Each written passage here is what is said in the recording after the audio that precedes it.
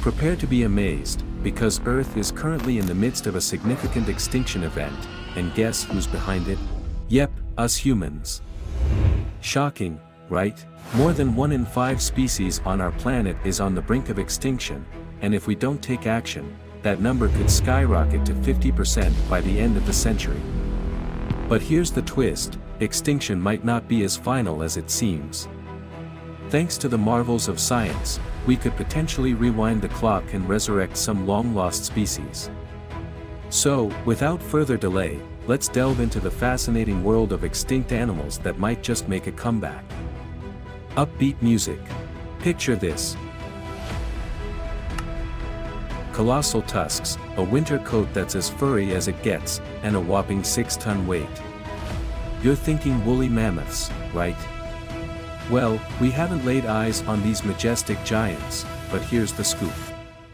Initially believed to have vanished during the last ice age, recent findings suggest that a final group of 500 to 1,000 woolly mammoths survived on Wrangel Island in the Arctic Ocean just 4,000 years ago. While today's elephants roam African savannas and Asian jungles, woolly mammoths once thrived in the tundra, spanning northern Asia, much of Europe, and the northern part of North America. With their smaller ears, shorter tails, and extra thick coats, they were perfectly adapted to the chilly conditions.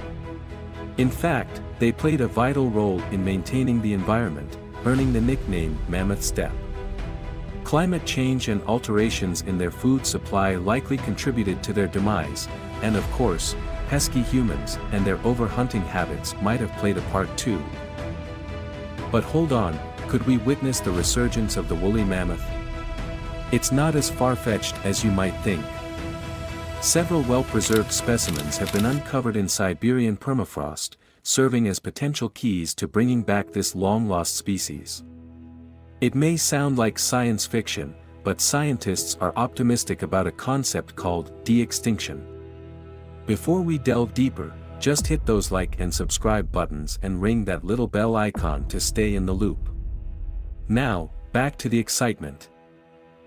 The prospect of resurrecting extinct species through de-extinction has become increasingly plausible, thanks to advancements in selective breeding, genetics, and reproductive cloning. In the latter part of the 20th century, tools emerged that enabled scientists to isolate and analyze DNA from bones, hair, and other tissues of deceased animals, including frozen mammoths. At the forefront of these breakthroughs is the CRISPR-Cas9 gene modification tool, a super-sciencey cut-and-paste mechanism that isolates specific mammoth traits for integration into another animal's DNA. This could be a game-changer for bringing back the woolly mammoth, especially since its closest living relative, the Asian elephant, is still around. Once the genes from the extinct species are successfully integrated into the living one, the resulting hybrid genome could be placed into a surrogate or grown ex vitro, outside the mother, using an artificial womb. This method doesn't yield genetically identical replicas of extinct animals. Instead, it produces modern versions engineered to resemble and behave like their extinct counterparts. So, imagine a mammophant, well suited for the far north with shorter ears and a dense hairy coat, though not an exact replica of the bona fide woolly mammoth. But why should we resurrect the woolly mammoth in the first place? Well, there could be significant environmental advantages. According to George Church, the researcher leading the Harvard Woolly Mammoth Revival Team, reintroducing these giants could help transform the Arctic tundra back into the grasslands that existed during the last ice age. Mammoths and other large herbivores played a crucial role in maintaining ancient Arctic ecosystems by trampling down trees and dispersing grass seeds in their dung.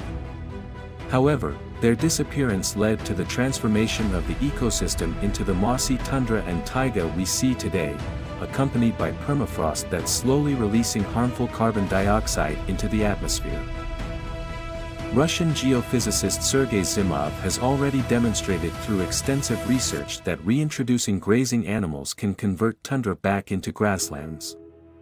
With a herd of mammoths involved in such a restoration project, the outcomes could be truly remarkable.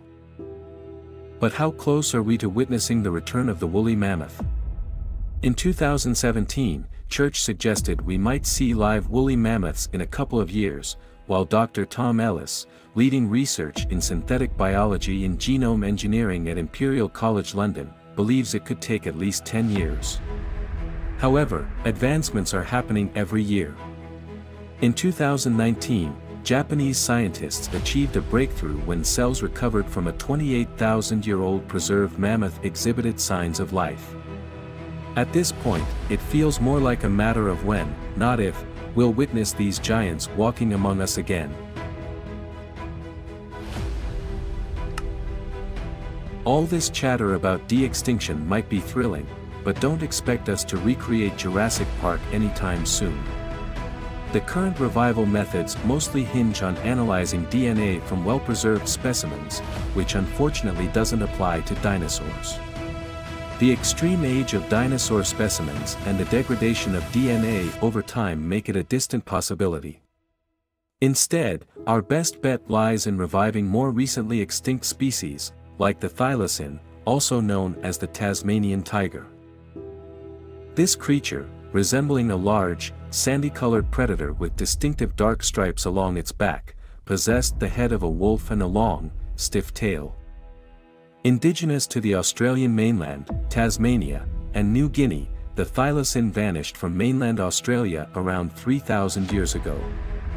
Its presence lingered on the southern island of Tasmania until the 20th century. Unfortunately, being a keystone predator led to accusations of sheep killing, prompting government-sponsored bounties that ultimately eradicated the species. The last known thylacine, a male, met its end at Australia's Hobart Zoo on September 7, 1939, reportedly due to neglect during extreme Tasmanian weather. But hold on, there might be a chance for a comeback. About 750 thylacine specimens in museums offer little viable DNA, except for 13 young ones preserved in ethanol. In 2017, it was revealed that one of these babies, housed in the Melbourne Museum, provided enough high-quality genetic material for scientists to sequence the entire genome. For the non-science savvy, a genome is essentially an organism's complete set of genetic instructions, offering the blueprint for resurrection. Cloning, once considered science fiction, has proven viable. In the 1990s, somatic cell nuclear transfer, SCNT, produced Dolly the sheep, the first mammalian clone. To clone an extinct animal, scientists would extract the nucleus from a preserved cell, swap it into an egg cell from the animal's closest living relative, and implant the egg into a surrogate host. While cloning long-extinct animals like the woolly mammoth might be a stretch, it could be a real possibility for creatures like the thylacine. Despite the challenges, scientists like Mike Archer and Andrew Pask have made significant strides in cloning embryos of extinct species and making genetic material function inside living organisms. While bringing back the thylacine is more complicated due to the lack of an equivalent species, recent advancements suggest that what once seemed ludicrous is becoming increasingly plausible. So, when it comes to resurrecting the thylacine, never say never. Now, what are your thoughts on this whole de-extinction concept? Is it a brilliant idea or a moral minefield? I'm genuinely interested, so drop your comments below and let's get a discussion going. Say goodbye to the dodo, a phrase often uttered with regret as yet another species is added to the ever-expanding list of recent extinctions. The dodo bird, a flightless species weighing around 50 pounds, with a less than impressive appearance, has become the poster child for extinction due to its rapid decline and somewhat eccentric nature. Living on the island of Mauritius, this bird met its demise in the late 1600s when invasive species outcompeted for food and preyed on its young. Less than 75 years after sailors first encountered it, the dodo was completely wiped out. But, as we've come to understand, extinction isn't always permanent. Revive and Restore, an organization dedicated to the genetic rescue of endangered and extinct species, has entertained the idea of dodo de-extinction. While the possibility seemed feasible given the progress in restoring creatures like the woolly mammoth, there was a significant hurdle: finding dodo DNA proved extremely challenging. The remains of the dodo are scattered, with a head and foot at Oxford, a foot in the British Museum, a head in Copenhagen, and more or less complete skeletons in various museums worldwide. A breakthrough came in 2016 when Beth Shapiro, an evolutionary biologist at the University of California, announced the successful sequencing of the entire genome of the extinct dodo bird using the genome of the Nicobar pigeon as a template. Mauritius, now home to incredible recovery projects for endangered species, presents an opportunity for the dodo's potential return. Intensive management and predator-free satellite islands protect endemic species from invasive threats. Controlling invasive mammals could create conditions for the dodo's survival, with scientists exploring genetic engineering approaches like using sex-biasing genes to breed mammals out of existence. While speculative, the return of the dodo seems closer than ever. Now, let's shift our focus from one flightless bird to another, the moa. A group of enormous birds, some reaching 12 feet tall and weighing up to 510 pounds, the moa faced extinction in the late 1600s due to hunting by the Maori people and other environmental impacts. Fast forward over 700 years, and hope emerges for these colossal birds. Harvard University scientists have reconstructed the first nearly complete genome for an extinct moa species, the little bush moa, standing more than 4.3 feet tall and weighing approximately 66 pounds. The DNA, extracted from a toe bone of a museum specimen in 2018, opens new possibilities for resurrecting these birds. Led by Harvard's Alison Cloutier, the team used high-throughput sequencing techniques to sequence hundreds of thousands of DNA strands simultaneously. A sister study revealed that moas are most closely related to living birds like kiwis, emus, and cassowaries, offering exciting prospects for the future.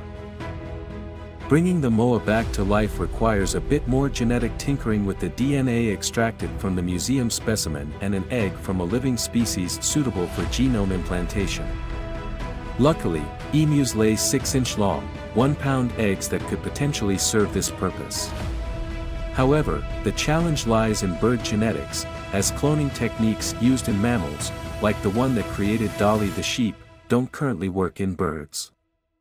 One potential workaround, successful in chickens, involves introducing the reconstructed genome into embryo cells that later develop into eggs or sperm in wild birds. While the moa may not be making a comeback just yet, it's safe to say we shouldn't count them out entirely. Now, let's journey into the realm of mythical creatures that once roamed the earth, the Siberian unicorn. Far from the graceful creatures of folklore, this beast, weighing a mighty 4 tons, resembled a giant, hairy rhinoceros with an enormous horn on its nose. Fragmented bones of the Siberian unicorn have posed challenges for analysis, but in 2018, DNA analysis successfully shed light on this mysterious giant. Contrary to the belief that it became extinct between 200,000 and 100,000 years ago, radiocarbon dating revealed that the Siberian unicorn survived in Eastern Europe and Central Asia until as recently as 36,000 years ago, coexisting with early modern humans. Surprisingly, human activities likely had little to do with their extinction. Instead, the Siberian unicorn's demise might be attributed to its selective eating habits. As a prehistoric lawnmower, it grazed on tough, dry grasses and failed to adapt when other grass eaters switched to a more varied diet during climate change. DNA analysis unveiled that the Siberian unicorn was a unique lineage, diverging from the line that led to modern rhinos over 40 million years ago. Understanding their extinction may offer insights into preserving the remaining rhino species on Earth. While complete Siberian unicorn specimens have never been recovered, the part of the skull where the horn would have grown suggests it might have been up to 1 meter in length. Now, let's shift our focus to another potential candidate for de-extinction, the passenger pigeon. Now, let's delve into the world of the passenger pigeon, a small gray bird with a pinkish-red breast that once thrived in North America but vanished around 1900.